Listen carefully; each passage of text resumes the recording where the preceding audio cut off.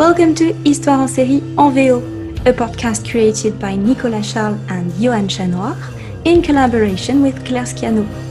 In this podcast, senior and young scholars look at all the TV shows, past, present and future, to dissect your favorite series content.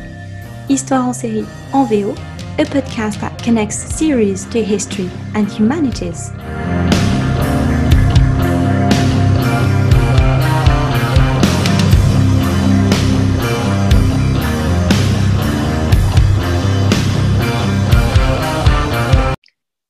Today we're going to talk about the series Leila with Paul Veyret. Paul is a senior lecturer in British literature at Bordeaux University. His research focuses on various topics such as contemporary British authors, but also Indian literature and cinema. Paul also co-founded a research group dedicated to England diaspora. Hello, Paul, and welcome to Histoire en série en VO. So to start with, can you tell us more about this show? So when does it take place and what is it about? Thank you very much, Claire. Thank you for inviting me for this podcast presentation of these fantastic Indian series. Yes, Leila is a dystopian show. It's a dystopian series, which is adapted from a novel of the same name, Leila, which is a recent novel. So very briefly, it's set in 2047, which happens to be exactly 100 years after Indian independence.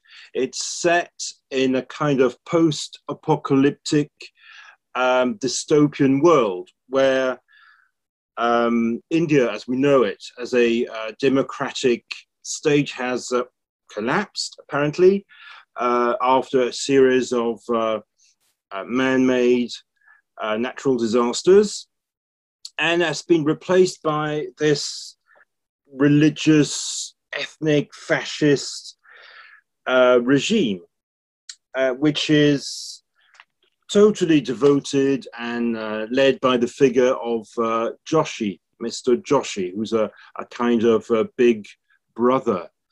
There's a whole personality cult around him. And now society, democratic society, has been replaced by different forms of social, ethnic apartheid. Society is now divided into different groups, different hierarchized groups, which are extremely, which remind us very much of castes, of traditional Indian castes, and they're numbered from 1 to 5. And on top of that, there's a caste of excluded people called Dossh. They're outside castes, and their social apartheid is, and it's very striking in the series, is made obvious, made visible by its topographical allocation. People are allotted a space, and those different areas are divided by high walls. And on top of that, there's also an ecological, environmental crisis. The air and water in that place are totally polluted. Water and air have become precious, extremely precious goods. So the haves and the have-nots are those who can enjoy the freedom of clean air, breathing clean air and drinking clean water. And those outside, well, are literally excluded. So not only are they excluded, but they are exploited. So this is the gist of the story. Then when it comes to identifying characters, it's centered around the figure of a widow, Shalini. Shalini is a widow. She's a Hindu, and her husband was Muslim. And that, in this new world, what we recognize as India, is totally taboo, totally forbidden, totally transgressive. So briefly, this is what you can say about the general outlook of the series. The plot is centered around her quest for her daughter, Leila, who's been abducted. We see that in the opening sequence of the first episode. She's been abducted by some mysterious men, henchmen from some mysterious dark, we discover they work for a kind of very dark conspiracy. They've abducted her. So we start the story with Shalini, who's been excluded from her family, from her in-laws, because she married a Muslim. And so we follow her misadventures in the different episodes. So that's what we could say as a form of introduction and setting. Thank you very much. And what about the producer of this TV show? So one of the interesting features of this series, first, it's maybe I'll talk about it a bit later. It's a novel, and also it's co-produced, and the first two episodes are directed by a very famous Indian-Canadian filmmaker, director, Deepa Mehta. And this is certainly,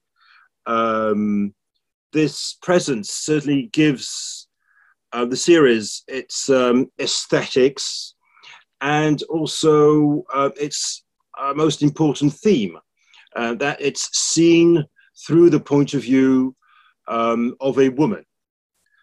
So very briefly, Deepa Mehta is one of the most, certainly one of the most representative transnational diasporic filmmakers. She's mostly famous for her trilogy called the Elements trilogy, which she made in the 90s and 2000s. Fire, 1996, Earth, 1998, and Water in 2005. And we see the same themes as in the series, centered around a woman who commits or witnesses some kind of social, ethnic, or religious transgression. And she is a very marginalized figure. And at the same time, there's a lot of violence done against her. She's literally persecuted, tortured, or even killed or threatened. So we see this particular touch. And the other also extremely recognizable feature that makes us say this is Deepa Mehta, this is a Deepa Mehta film or Deepa Mehta series, is the great attention to the photography. The way each shot is framed, the colors, the choice of the colors are symbolic and very important in the episodes. The use she made when she directs the acting of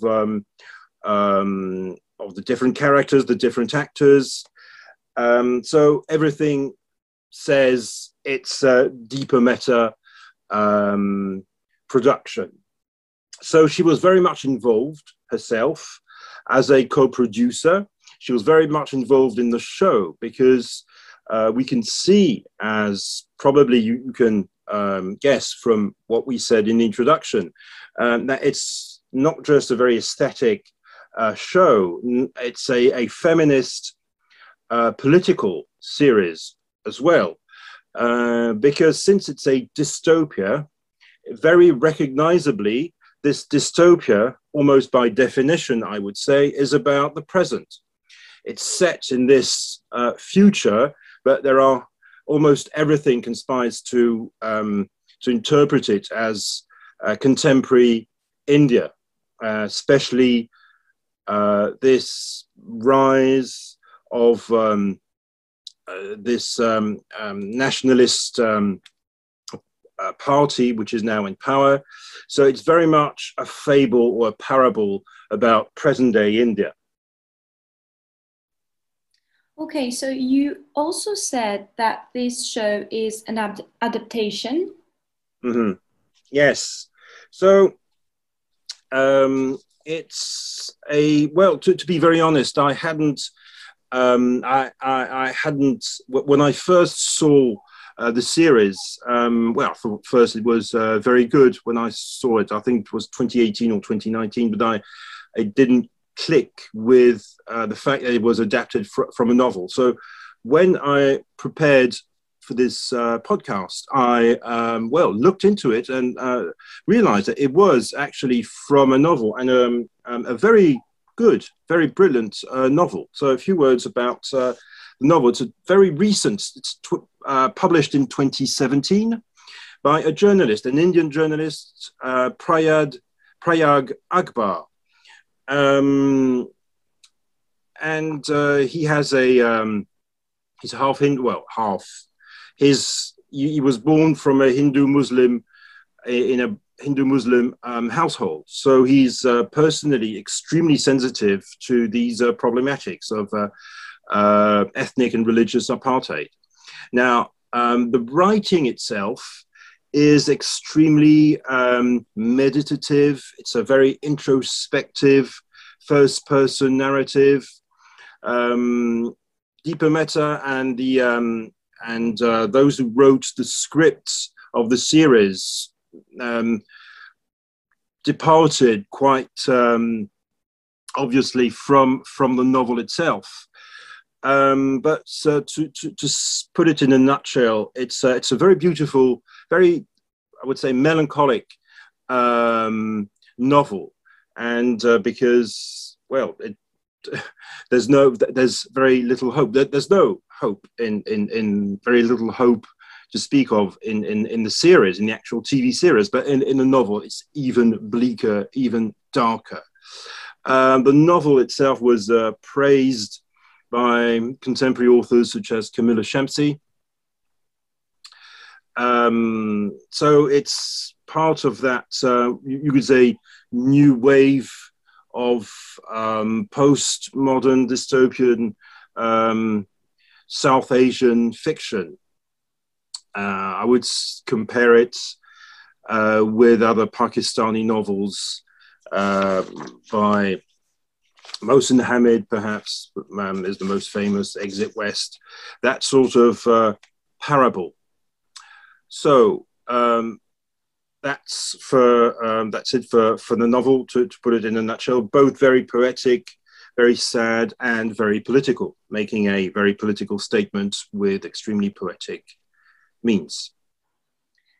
Yes, of course, the story is a really dark and sad story about a mother looking for her daughter in a very chaotic society. And what's the difference with other type of dystopian fiction? Well, of course, the other dystopian fiction that comes to mind was, at the time, obviously, The Handmaid's Tale, because the series coincided with one of the seasons of the Handmaid's Tale. Well, they're both quite similar, and at the same time, there are differences. As far as I remember, Atwood's Handmaid's Tale was written as a cautionary tale about the 1980s and the rise of Puritanism, religious obscurantism in America, in North America, and in the States in particular. The novel and the show, Leila, try to embrace, I would say, the center, the hub is really about this political divide, the rise of nationalism, the collapse of democracy and the rule of law. But it also includes more, I would say, transnational issues, such as the impact of pollution on the environment, the future walls for clean air and water. So I would say it's more global, and it really articulates a very pessimistic vision of local politics and connects them perhaps a bit more than The Handmaid's Tale, and connects them a bit more with, I would say, more global issues and global anxieties.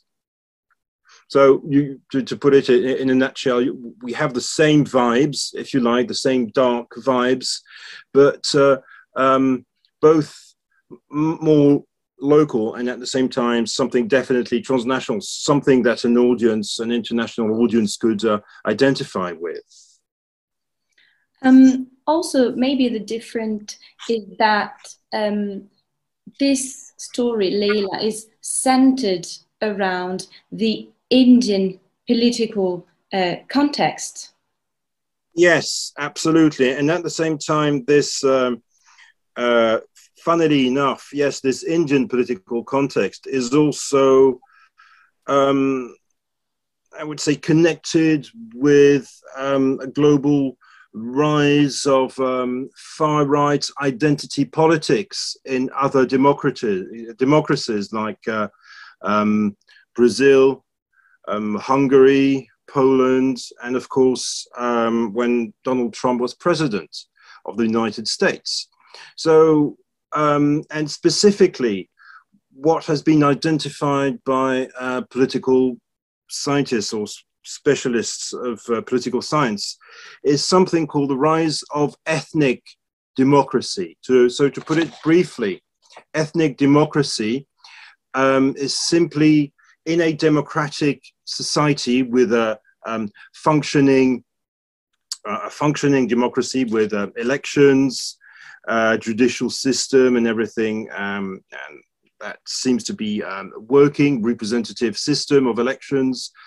There's a global shift of power and violence as well into the hands of one majority group.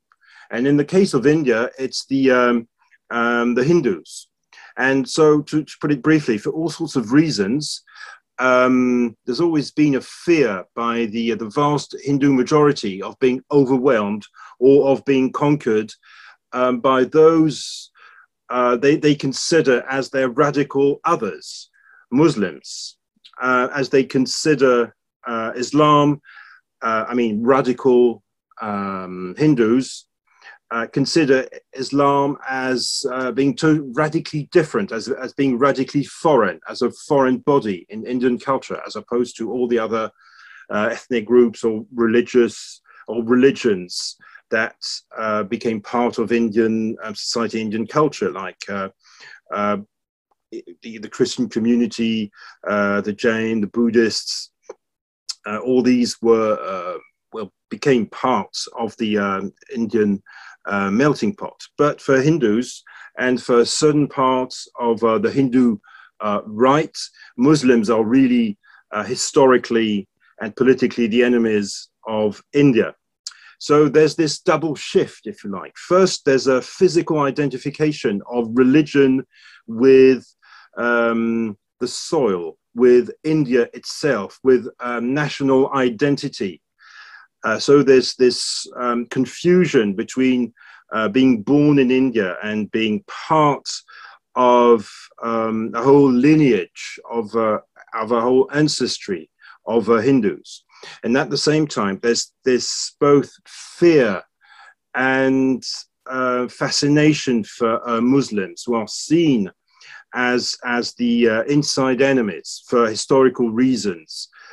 So in 1947, perhaps, as you know, partition took place, the partition of the Indian subcontinent, which was the former British Empire.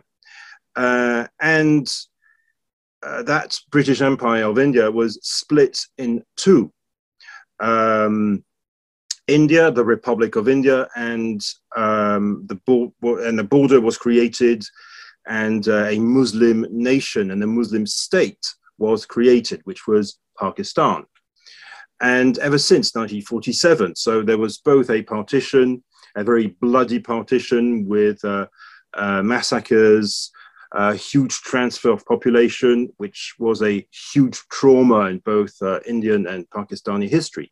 And ever since, Muslims are considered as being, if you like, spies or foreign agents, Pakistani agents.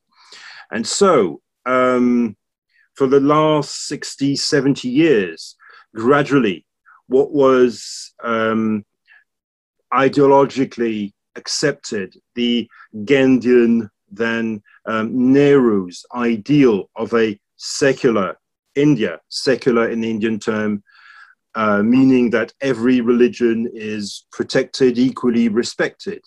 That ideal, that the state, politics, national identity are above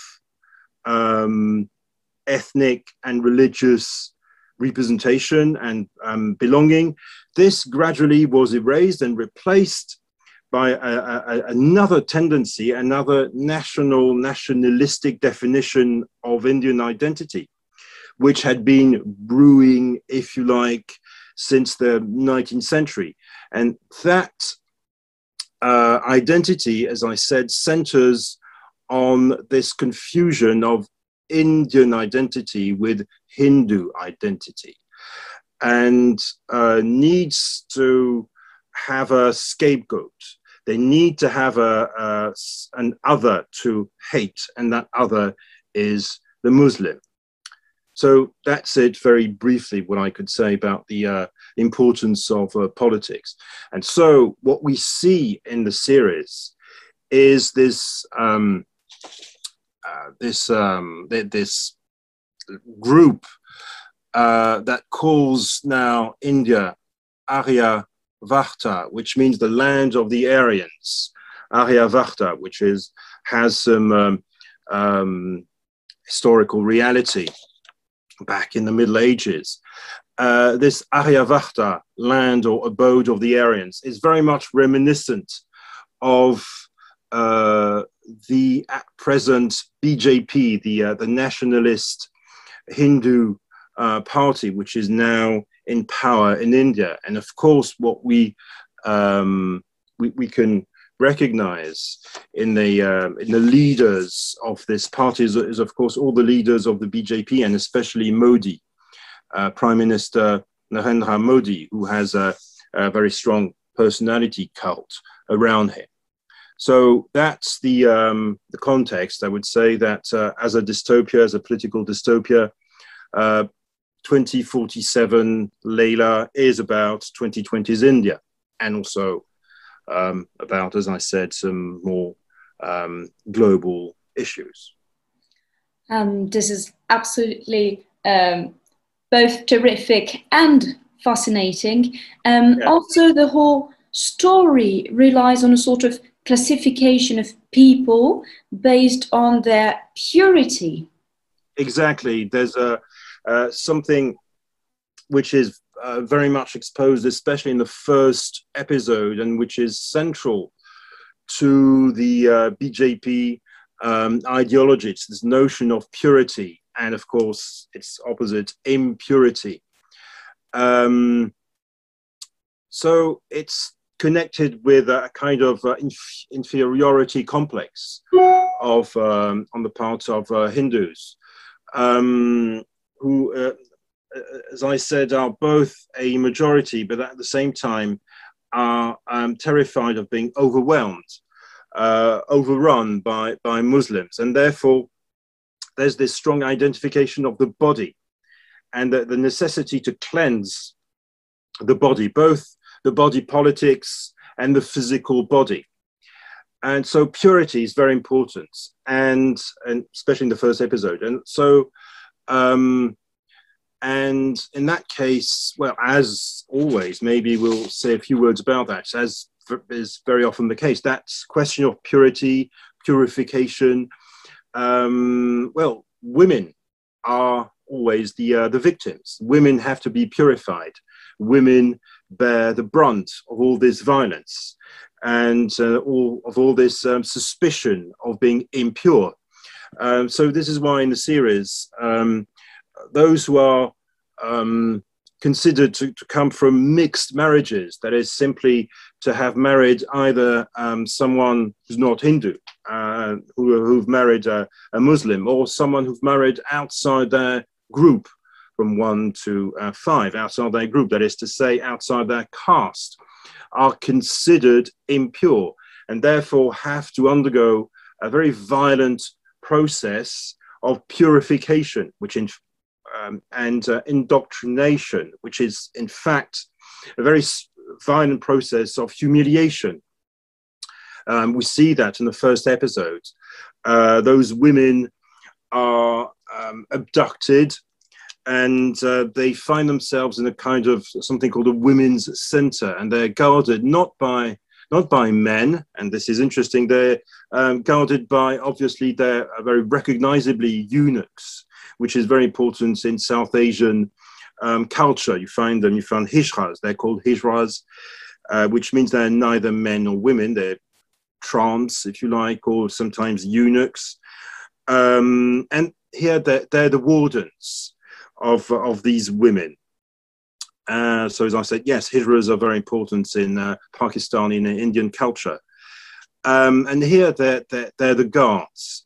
And these women have to undergo a regime, and they have to repeat political mantras, and they have to prove that they've shed their former identities and they've espoused the new ideology, the Aryavarta ideology, and they've become pure Aryans. And they have to undergo a series of tests, and one of them, so first they have to repeat the mantra Jai Aryavarta, which means long live to Aryavarta. They have to repeat that. They have to repeat their new names, their new identity. They have to erase their pasts. And there are different scenes of, physical humiliation. They have to bathe collectively in, dirty water to cleanse themselves from their sins, from their pasts. And the very last test is the most violent and the most cruel one. They have to choose one of their, and one woman is picked out and has to decide on the fate of another woman. She's trapped in a kind of huge pyramid, and they have to press a button that gives out some poisonous gas to kill one of the other women, and you have to the women have to decide whether or not the other women live. If they do that, they're supposed to overcome and be admitted into, outside this place, outside this women's center. If they don't, they're punished even more. They're expelled, and they have to go into some even more horrible place, which is a labor camp, which is even outside this city, which is another camp where they have to work and become literally slaves. And now in the story, Shalini refuses to condemn one of the other women to death. She refuses to have her poisoned.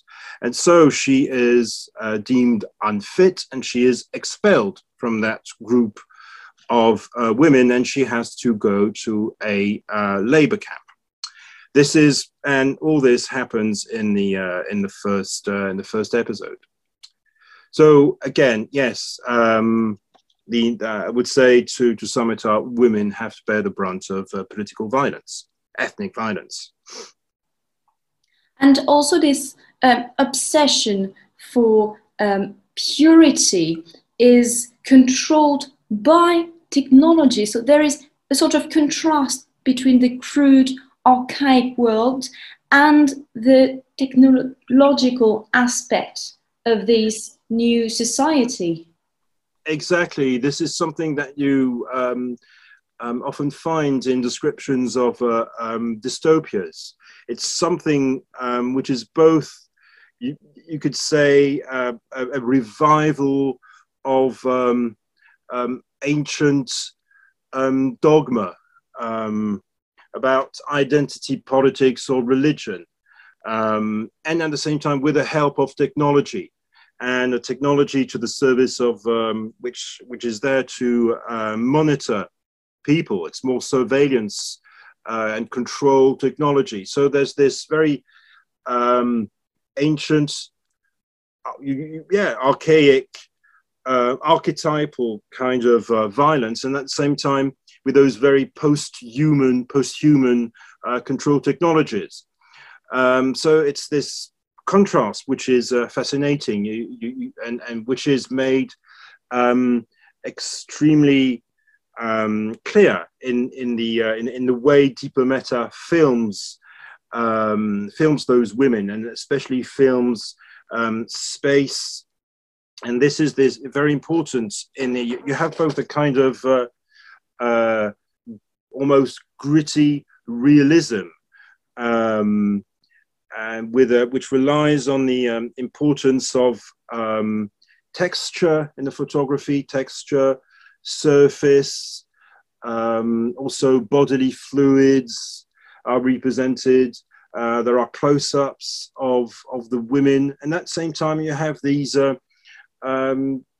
techno doodles, you could say, techno gadgets, which are even more terrifying because they are there to either control or even kill people. So it's this great contrast, which is also in coherence with the way society is divided. Those who belong to the first class have everything. They have a grandiose schemes about the future. They have all sorts of very advanced technologies to help them have better lives. And on the other side, in the slums, the Dossh, the outcasts, have literally nothing. They have to fight for water.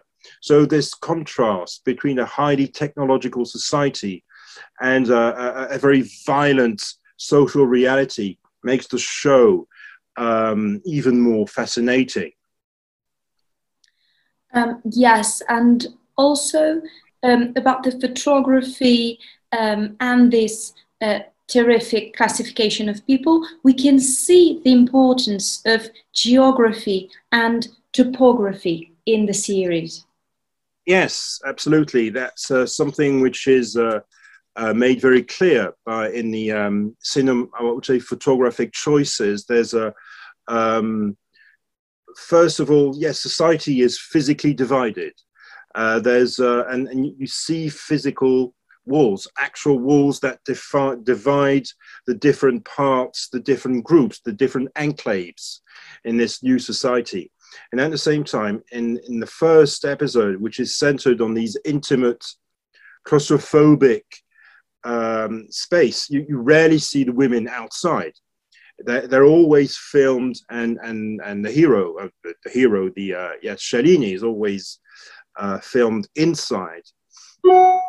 She's always filmed, and the frames are very important. She's always shot within a door frame, or you have curtains, or she's shot from a distance, and you see different frames like a courtyard, different rooms. So she is always, she is, if you like, imprisoned by her situation, and that is made even more symbolic, more clear by the choices, all those repetition of frames. So the way space is represented in the show, really emphasizes the divisions of society, the idea that transgression is absolutely impossible and escape is, of course, there are twists, there's a plot, but apparently just at the beginning, these physical borders are so important that escape is totally impossible. So maybe we are going to focus on the first episode. Okay, so this is where we discover the whole setting of the story, the characters, but also the particular photography of the show. You mentioned it before. The photography is very specific, orchestrated in a very specific manner. Absolutely, yes. And as I said, it's typically deeper meta kind of photography. It's made me think very much of one of the other films she made, the last of the Elements trilogy called Water, which he made in 2005, which is about an ashram of widows in Varanasi, which is Benares. It's filmed in the same way, both very poetic and great attention to colors. So yes, we have all this color oppositions, color symbolism. You have the blue and gray hues, which are usually in the first episode associated with her past, her happy past, when she was married, when she was socially apparently part of the first group. She had a maid, which she didn't treat very well, by the way. And the first sequence is extremely striking because it takes place in a huge swimming pool. And so you have this beautiful blue color, and you have the father and the daughter, the little girl Leila, swimming in there. And they're suddenly attacked by some goons who kill the husband and take the little girl with her. And the water in the swimming pool becomes red. And after that, every time water is shown, and every time the main character, Shalini, bathes in water, it's polluted water, it's dirty water. So you have this first sequence, which is a kind of, which almost seems retrospectively as a kind of mirage, a vision of a paradise, which is suddenly soiled, polluted by the husband's blood. As if this was in this first scene, the whole plot was, and the whole political statement, the complete political statement was made. So before there was a kind of amniotic perfection, purity, which is polluted by external violence, external politics. And of course, the harmony between the religious groups is also, done with, is also abolished. So you have these blue colors, which are opposed to the red maroon robes that these widows, these women have to wear as a kind of uniform, and it makes them become totally identical in this very drab, brown, rundown environment.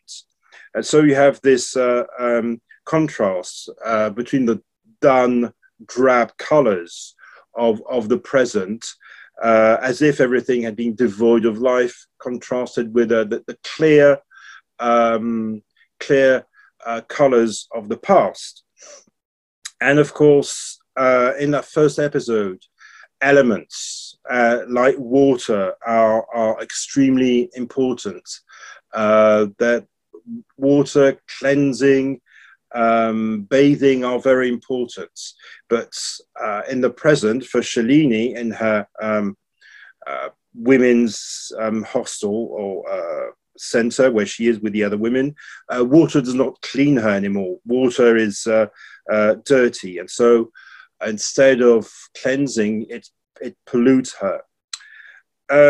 Also, what is interesting is the way in the first episode the women are presented as a group almost totally devoid of solidarity. On the contrary, they're almost at every turn on the point of denouncing each other or hurting each other. So there's fairly little connection between the women.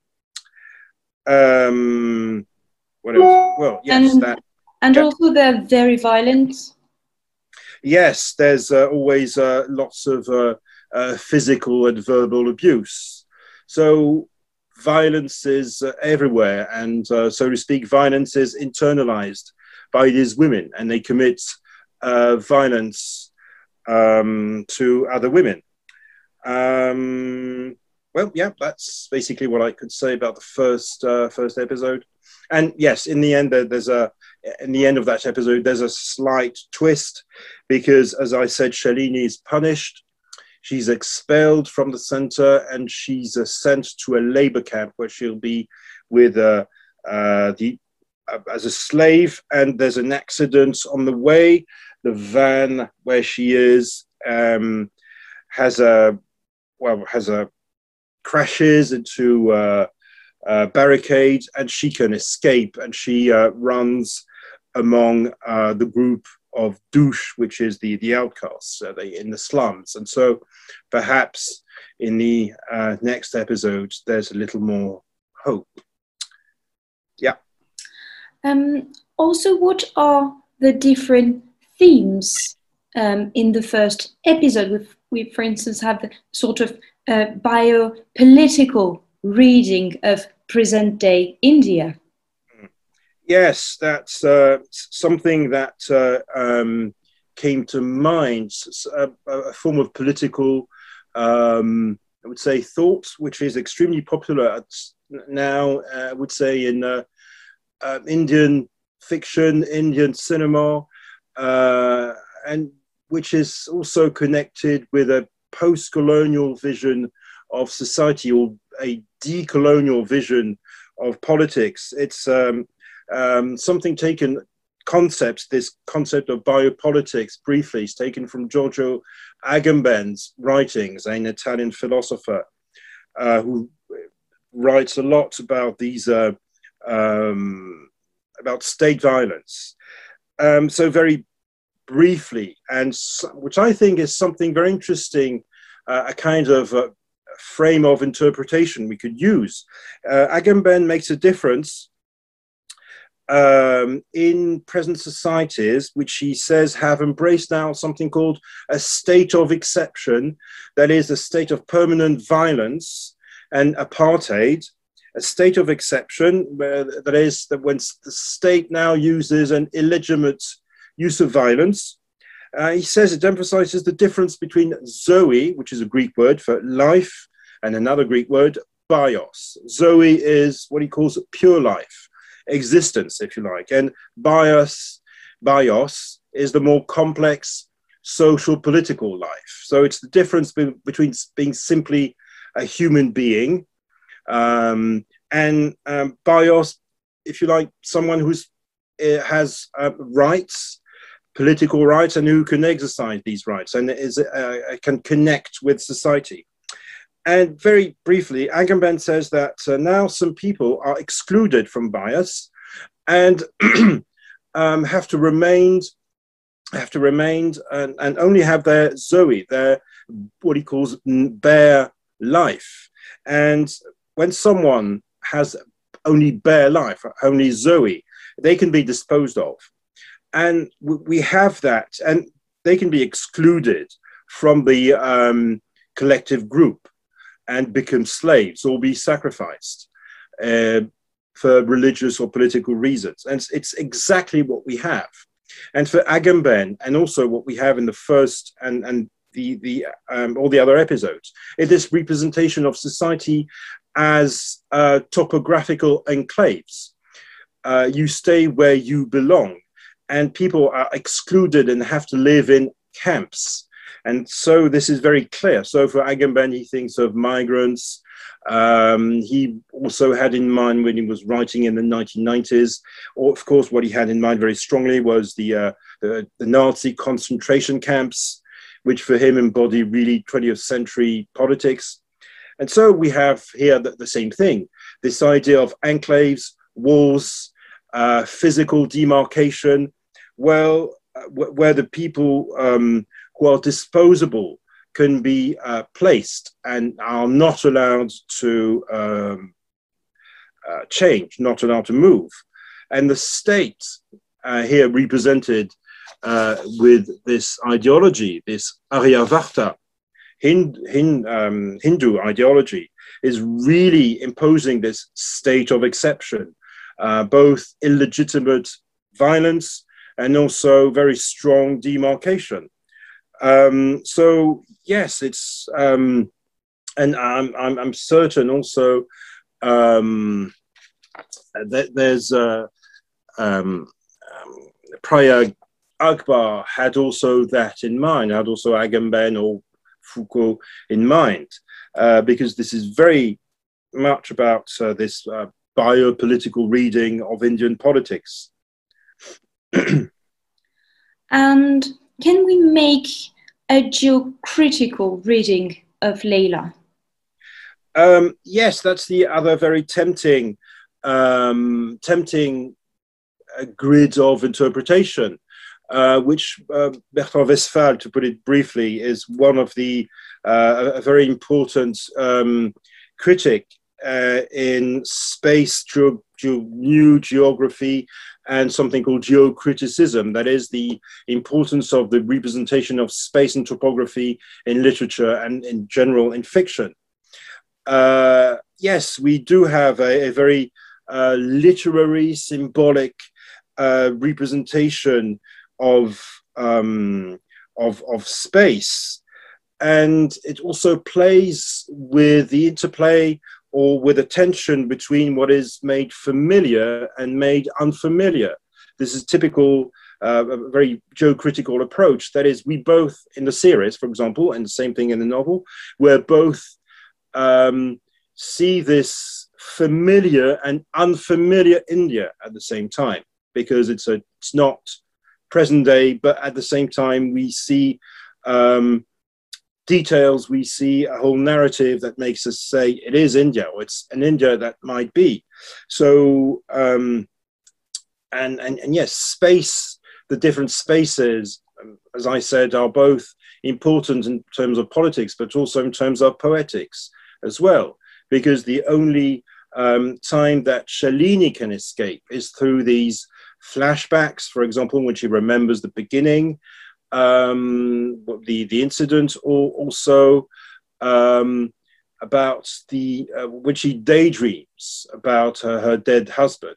So it makes, if you like, the present sometimes ambivalent, or their physical borders are impossible to cross, but the borders of imagination, poetic borders, can be crossed. And this is why there's the appearance of the dead husband. She has conversations with the dead husband, and we don't have any signs, clear signs in the narrative, if you like, that she is dreaming, that she is imagining something. So perhaps the only place of freedom that she has in this, yes, this geography of the mind, this geography of dreams. And so maybe Westphal, as well as Agamben, help us understand that dystopian fiction, such as Leila, helps us understand the present, because it both, I would say, narrates and un-narrates the present. Or as Westphal would say, it maps and unmaps and remaps the present and what we recognize. And so in order to make us understand the horror of some violence, the horror of politics, it's both made unfamiliar to be eventually refamiliarized for the audience. And this is, I would say, which I find fascinating about Leila. It's this constant unmapping, remapping of India and the Indian subcontinent.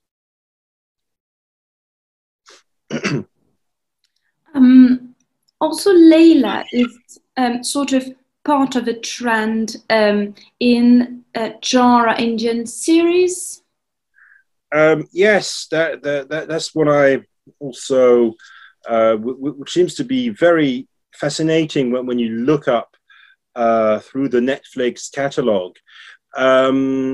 There's a definite tendency in very later series to use genre, like this one, political science fiction or dystopian cinema.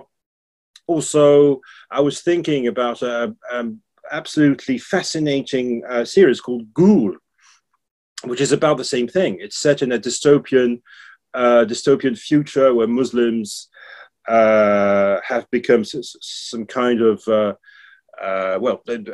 radical enemies. It's become a military state, and Ghouls, as the name suggests, is about there's it's about possession. It's about that there's a kind of vampire that comes back to enact a kind of vengeance. So Ghoul is a very good example. I hope to speak about Ghoul in some future podcast.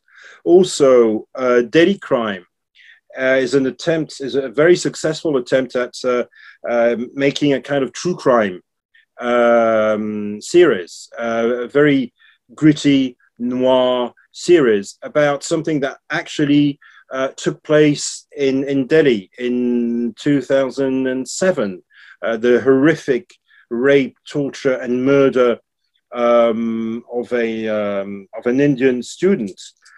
And so, yes, there's this definite tendency to use genre fiction, explore that, explore those tropes, to write metaphors, parables about present violence, present political violence in India, and I would say also include Pakistan.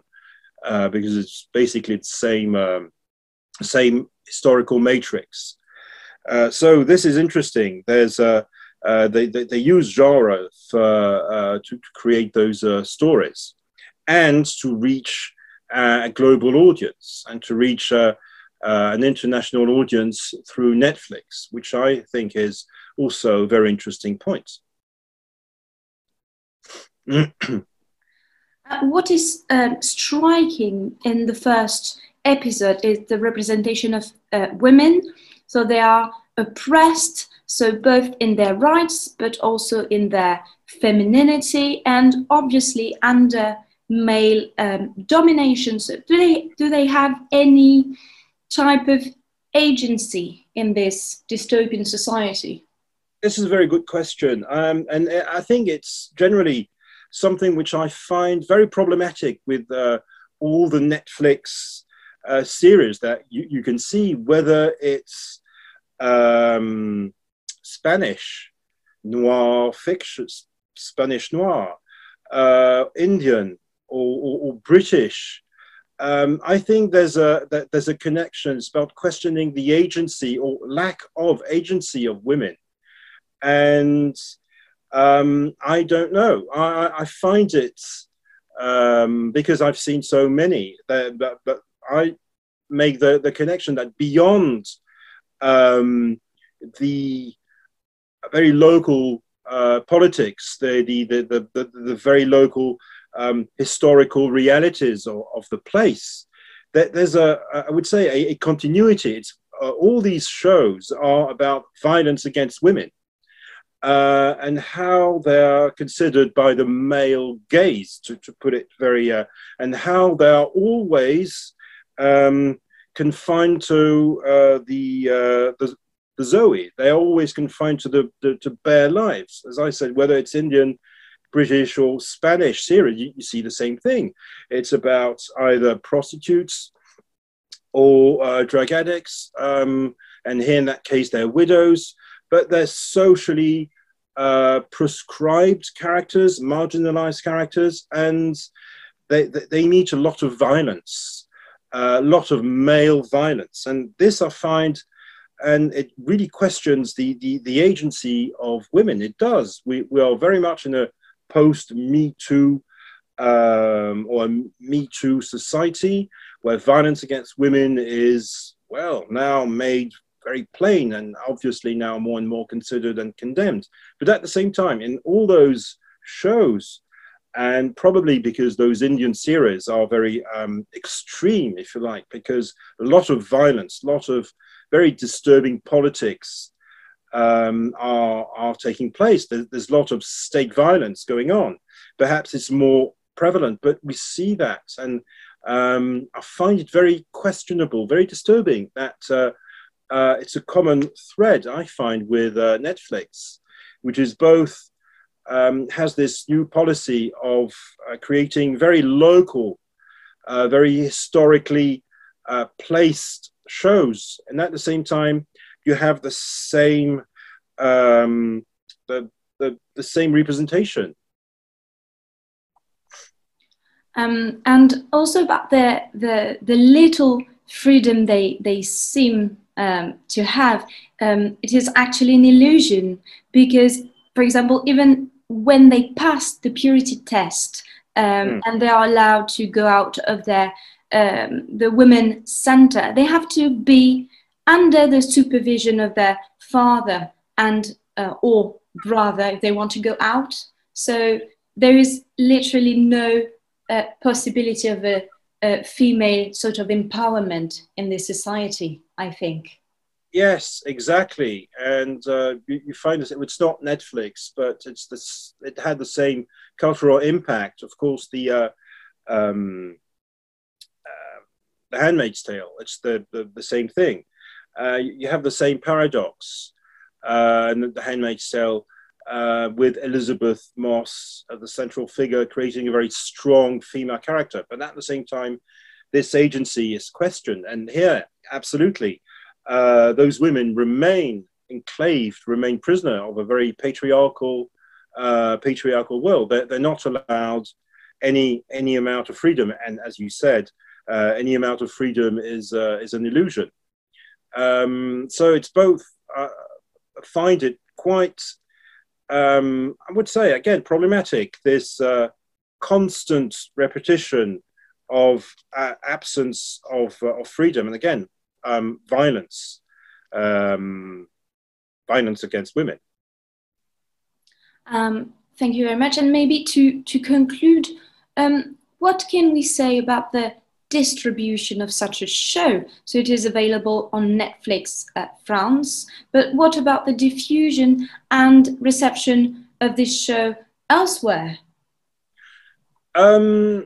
So the reception, yes, that's the fascinating thing. You can in that Netflix catalog, you can access any show, Turkish, Indian, and same thing with Pakistanis. They can access Swedish series.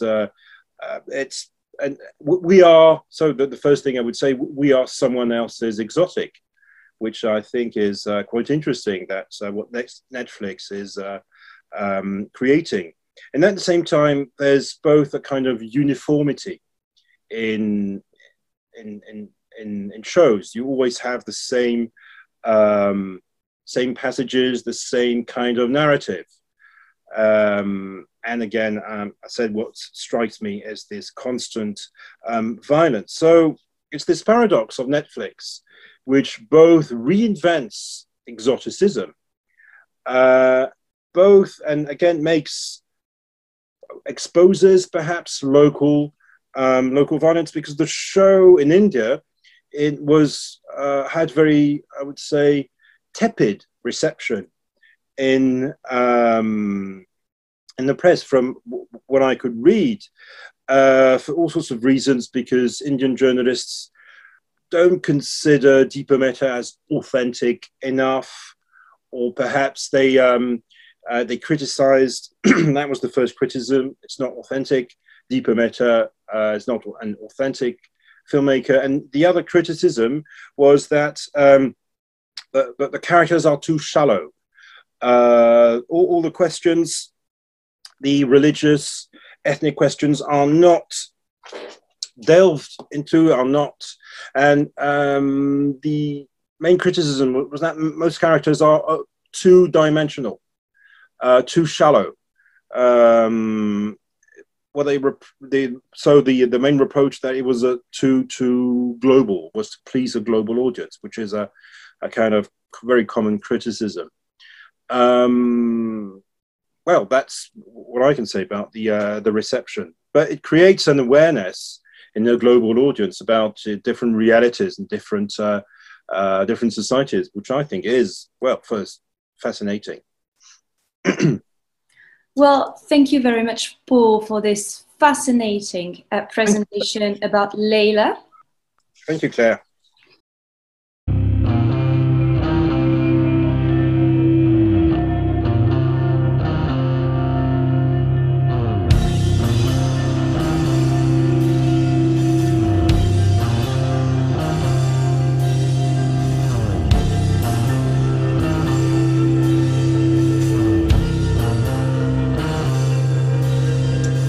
Don't miss a single episode. Join us on Twitter at Histoire en Série and find our guest presentation and bibliography on our website www.histoireenserie.com.